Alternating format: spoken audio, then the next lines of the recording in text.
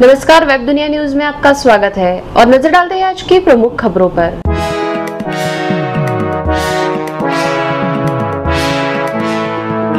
पाकिस्तान ने बदला दाऊद इब्राहिम का ठिकाना।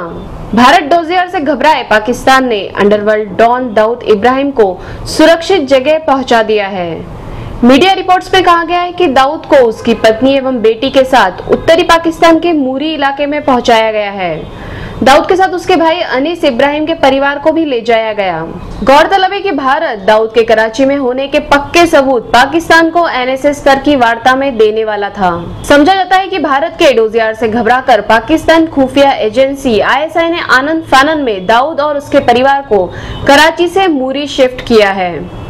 दाऊद ने कराची के क्लिफ्टन में जियाउद्दीन अस्पताल के पास शिरीन जिन्ना कॉलोनी में एक नया मकान खरीदा था।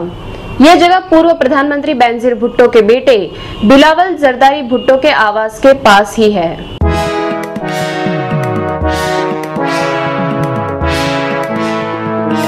जमाई राजा वाड्रा अब वीवीआईपी नहीं रहे।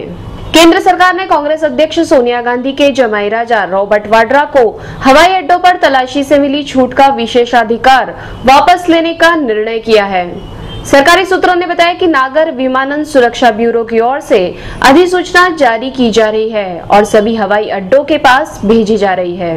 गृह मंत्रालय ने नागर विमानन मंत्रालय से दलाई लामा और वाड्रा सहित 33 श्रेणियों के लोगों की सूची की समीक्षा कर उसकी योजना पर आगे बढ़ने को कहा है, जिन्हें देश के हवाई अड्डों पर तलाशी से छूट मिली हुई है।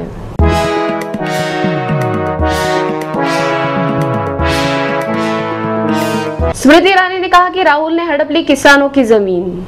एक दिन के अमेठी दौरे पर पहुंची केंद्रीय मंत्री स्मृति ईरानी ने एक जनसभा में कांग्रेस उपाध्यक्ष राहुल गांधी पर निशाना साधते हुए कहा कि प्रधानमंत्री मोदी पर राहुल गांधी झूठे होने का आरोप लगाते हैं। तो मैं राहुल से कहना चाहती हूं कि मोदी जी नहीं, झूठे तो राहुल हैं, जिन्होंने यहाँ के किसानों की जमीन हड़प ली। स्मृति ने कहा कि 80 के दशक में जिस कंपनी के लिए किसानों की जमीन ली गई, वहाँ न तो कंपनी खुली और न ही लोगों को रोजगार मिला, और किसानों पर बोलने वालों ने किसानों की जमीन राजीव गांधी ट्रस्ट को दे दी।